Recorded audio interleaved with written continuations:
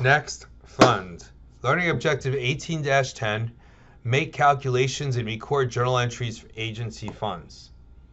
So what an agency fund is, it's a fiduciary fund type, accounts for resources held by the government unit as a custodial agent, which is kind of like a trust relationship, for individuals, private organizations, other funds. And the assets always belong to someone else. They do not belong to the government. So assets always must equal liabilities, because anything that comes in for an agency fund is really owed to somebody else. So in the way I like to think about agency funds is that in an agency fund, the government is kind of acting like a pass-through.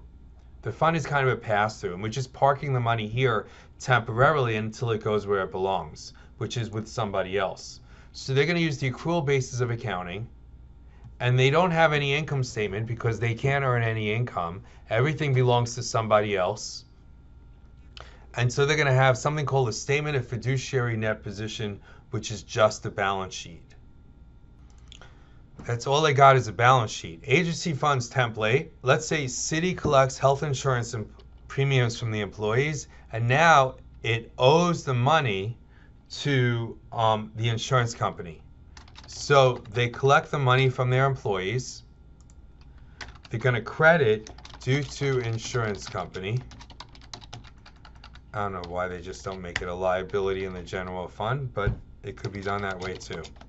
Debit due to insurance company, credit cash to pay the premium, $9,000, $9,000, and you're done.